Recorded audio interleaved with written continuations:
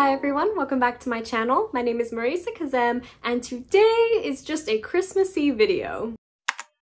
So I don't really have a plan for today's video at all. All I know is that I wanted to film something kind of Christmassy, so this isn't very planned, but the first thing I'm gonna do is show you guys the books that I am planning on reading this Christmas season. If I'm messing with this throughout the video, I'm sorry. It's like, I don't know, it feels weird. Anyway, so I have 6 different Christmas books that I'm planning on reading this season, and I'm definitely gonna start one today. So first we have The Mistletoe Motive by Chloe Lees. So this is about a girl named Gabby and a guy named Jonathan. They both work at the same bookstore, but the bookstore is at threat for being closed, and they know that only one of them can continue working in the new year because the boss has hinted that he's gonna fire someone. And so they basically kind of have a competition and battle each other, and whoever has the most sales in December will get to keep their job, and whoever has the less sales will resign. This book is so short. It's only 179 pages, and I'm really excited to read it. I hope it's good. The last book that I read that was set in a bookstore, I hoped it was going to be good and it was terrible, so I'm really hoping that this one can redeem it somehow. Next we have Window Shopping by Tessa Bailey. So this is about a girl. She's looking at a Christmas display in the window, and this man named Aiden asks her of her opinion of the decor. She says she doesn't like it, but she doesn't realize that he is the boss and that she's going to be working for him in that department store. So it's kind of an awkward situation, and then I guess they just spend time together and some romance happens. I hope this will be good. I haven't read anything by Tessa Bailey, and I know that everyone loves her book, It Happened One Summer. I still haven't read it because I'm not always in a romance mood, but I thought I would test out her writing style with this cute little Christmas book, also because I just keep seeing it everywhere and it's about shopping and stuff, so I thought it'd be fun. The next book is Something from Tiffany's by Melissa Hill. Okay, so this is about a man named Ethan. He is a widower and he has a daughter named Daisy, and he goes to Tiffany's to buy an engagement ring for his girlfriend Vanessa. While looking at rings, he meets a guy named Gary who is also looking for a ring for his girlfriend named Rachel. And then it doesn't say much else. It just says, when their worlds collide for one small moment, everything changes and only time will tell if true love will prevail. So I'm really curious to see, like, what is this book about? It's a very vague description. I'm also curious about the other guy and what him proposing to his girlfriend has to do with this couple. And yeah, it just sounds fun. It doesn't sound like your classic little Christmas rom-com, which I'm really excited for because I swear so many Christmas movies and books all follow the same plot, but this sounds really unique, so I'm excited for this one. Next we have Love Light Farms by B.K. Borison. Okay, so this book is about a girl named Stella. She owns this Christmas tree farm and it's not doing so well, so she's joined this contest with an insta-famous influencer and she could win $100,000. But to make the farm seem like a romantic destination, she lied on the application and says that she owns the farm with her boyfriend, but she doesn't have a boyfriend. Her best friend Luca has come back to town and she basically just asks him to be the fake boyfriend for now. And yeah, it's a small town romantic comedy Christmas romance, which is basically exactly what I was saying I liked that this book wasn't, because this is what that sounds like and this sounds different, so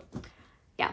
But this sounds like it's going to be fun. I keep seeing this book everywhere. So many people are talking about it and I've only heard good things. I haven't heard any negative reviews yet, and I'm hoping it'll stay that way. I'm very critical about romance, so I'm hoping this one will be good. And so the last book is Hidden Sea by Gregory Maguire. I am really excited about this book because this is basically a retelling of the Nutcracker, but also including the Nutcracker's backstory. I have not read the original fairy tale of the Nutcracker and the Mouse King, but I watched the Barbie movie when I was a kid growing up and I always loved that story. And this is the same thing. It's literally about the Nutcracker and Clara, but it also includes the backstory in here. So I'm really excited to see how this is done. I think it's going to be so much fun. And most Christmas books are all romance, but this is actually a fantasy fairy tale that's set in the Christmas time. So I'm so excited for this because literally all the rest of these are romance, and so I finally get a fantasy. Also, look how cool this cover is. This is a paperback, but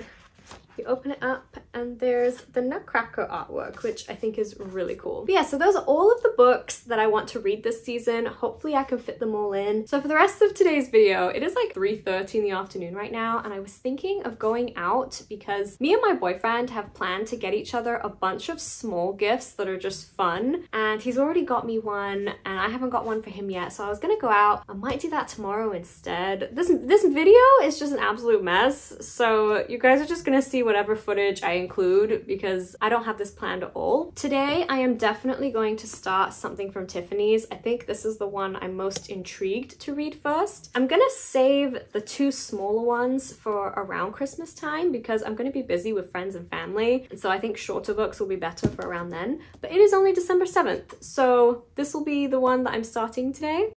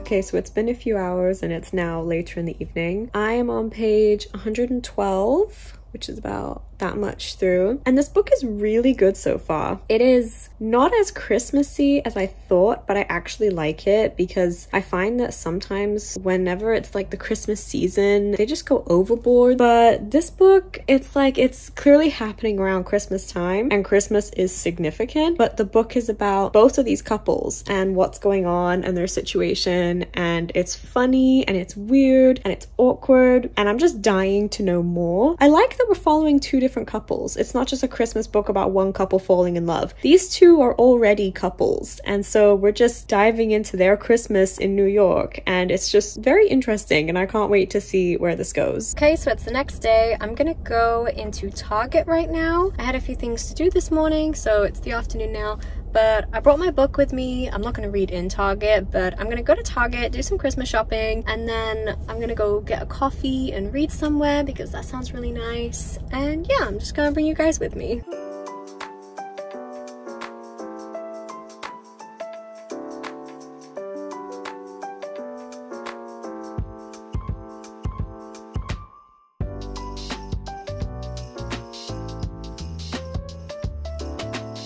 My cat loves like crinkly toys, and just listen to this.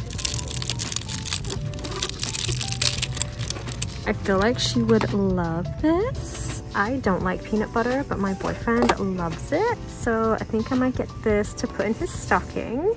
So cute. I mean, these are just a yes. Do I need to say more?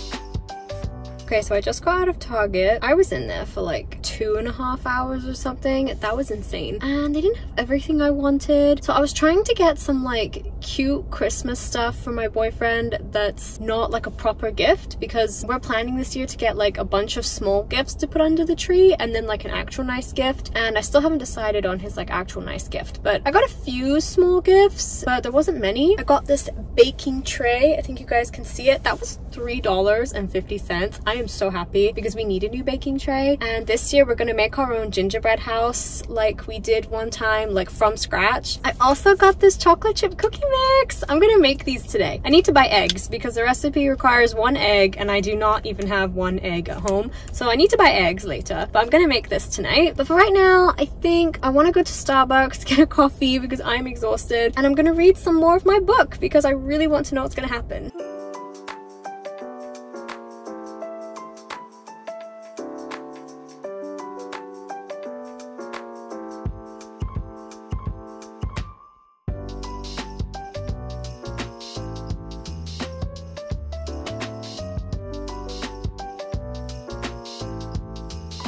We still have our first ever gingerbread house right here, and it's literally fallen apart. Like all of our decor fell off of it, but we have good memories from this year, so that's why we've kept it for now. And I don't know if we're gonna keep this forever, but we've kept it for now, and we're gonna make a new one this year. But now I'm going to start baking, because I really want to make some chocolate chip cookies.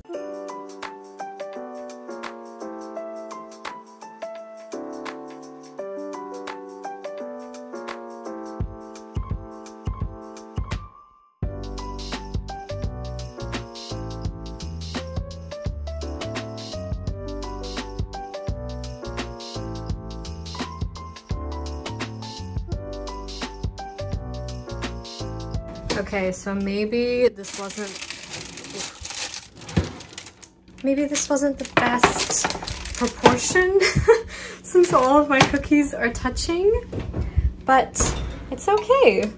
I'm sure they're still gonna taste amazing. We have one cookie here that's like almost not touching all of the others.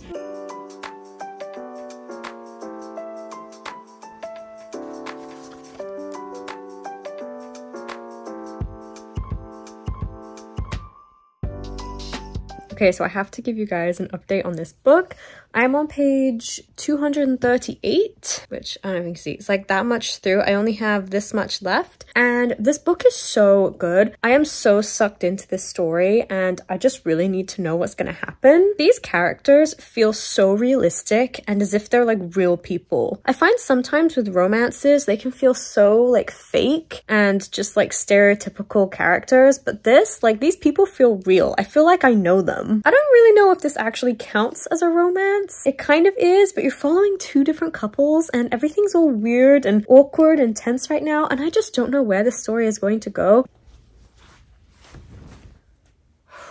Okay, so I just like need to talk about this book, Something from Tiffany's. I just finished this morning. I binged so much of it last night and I finished it this morning, and tell me why this book was so good. I really did not expect this silly little Christmas book to be really good, but it actually was. I was so invested in this story and I really just wanted to get to the end to find out what was gonna happen, and it was so good once we got there. I think I'm gonna rate this 4 stars because although it was really good, it wasn't much of a romance, which is what I thought it was. There weren't that many cute scenes in the book. I've never read a Christmas book before, never read anything around Christmas time, and this did not let me down, which I'm not really worried about all of the other books that I'm going to read because they all sound really corny, except for the Nutcracker one. That one sounds fine, but the rest sound really cheesy. This book goes beyond Christmas into the new year. You could read this in January as well if you wanted to, and I still think it'd be a great romance to read. So the next book I think I'm going to read is Love Light Farms. I just keep seeing everyone read this book and I want to know what it's about. I'm kind of intimidated. I can't speak. I'm kind of intimidated by the fact that it's 400 pages. I mean, this was 370 and this is 400, so it's only 30 pages more. Also, I don't know what it is about both of these books, but they're both matte and really soft, and they just feel like little bricks, and it's just like so satisfying. Like, I don't know why. And finishing this one too, literally when I got to the end and I was able to just shut it, I was like, oh my god, I finished it. But yeah, now I'm excited for this one. Yeah, it's Christmas time.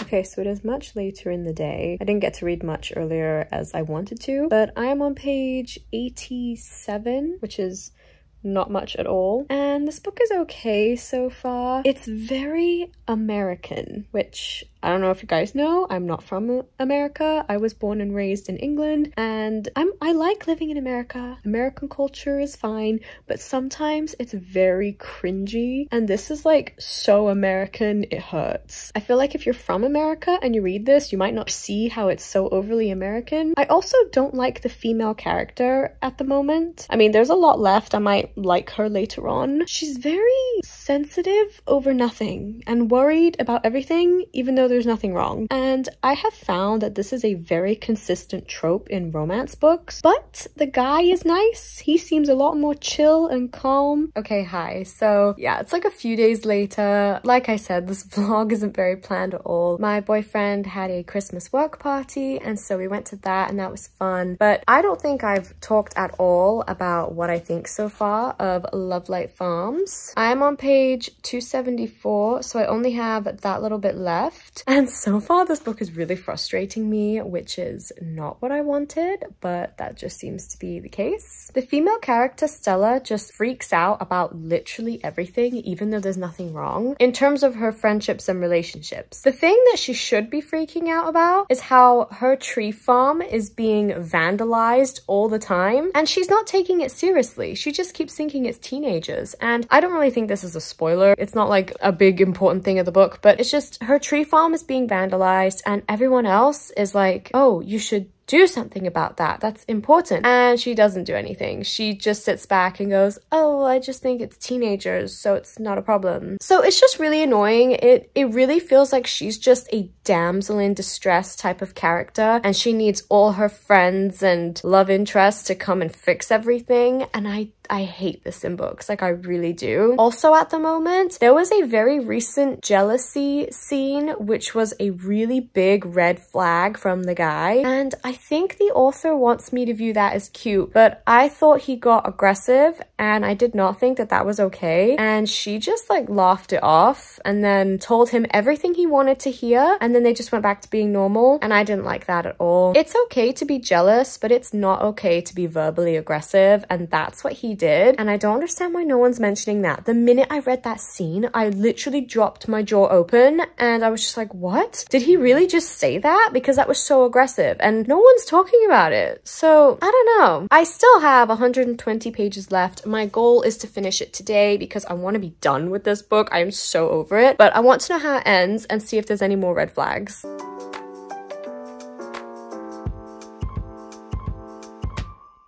Okay, hi, so it's another day. I am terrible with this vlog, but whatever. We are going to talk about Lovelight Farms. Also, give me your honest opinion. What do we think of these lash extensions? They're like at-home version of lash extensions, not proper ones, because I've gotten real ones in the past and I hated them. What do we think? I feel like they're a little too long for my eye shape, but whatever. Anyway, so Lovelight Farms, I did finish it, and I have to say it's okay. It's an okay book. I think I'm gonna give this book 3 stars. The reason I didn't update you guys right away when I finished it was because I needed to think about it. I really liked the guy, except for that one scene where he was jealous. But other than that, I liked him. I liked her friends. I liked the setting, the farm and everything. What I didn't like was her. The main character was so annoying. She complained about everything, and she is the cause of all the problems in this book. There aren't even problems to begin with, and she creates them. If she was just herself and honest with everyone that she loves, then she wouldn't have any problems. She literally caused all the problems, and that's why I found this book so annoying. Also, so this is the author's first book, and I was wondering why I found this book so boring, because the events that are happening are not boring, but for some reason I was bored, and I was looking on Goodreads, and I read someone else's review saying that during important scenes, the author would insert random bits of information and dump it on you, and I realized that is it. That is the reason I found this boring. It wasn't the series of events, it was the writing style that made this boring for me. Some people love this book, like people are raving about this Christmas book. I would say it was pretty good. It felt like a regular romance. It didn't just feel like some cheesy Christmas romance, but it wasn't outstanding or amazing. But I do think I'm gonna continue the series because I looked up the other 2 books on Amazon, and both of them are about characters that are from this book, which I am more interested in the side characters than these 2, and those books are written in dual point of view, and that just sounds like it's going to be so much better. This is entirely one point of view, and I don't like single point of view for romance because how are you supposed to know if the guy is interested or not? So I really want to read the other 2. I'm not going to read them anytime soon, but at some point I will. And so during this week, I've also been reading The Winter People. I'm only like 40 something% through it, so can't really say much about it yet. yet, but it is a really disturbing horror at the moment, and I like horror. I find it a very fun genre to read. I don't know where it's gonna lead or how all these people are connected, but it's disturbing, so there's that. And I just started Hidden Sea this morning, and this is already so much more interesting than Love Light Farms, and I'm only like 19 pages in. Like, I've barely started, and I really like it so far, and I'm so excited to see where this goes. Anyway, that is the end of this video. I'm sorry it's all over the place, but if you have stuck around, thank you so much for watching. If you are still here at this point in the video, leave a snowflake emoji down below. But yeah, happy bookmas everyone, and I'll see you guys in the next one.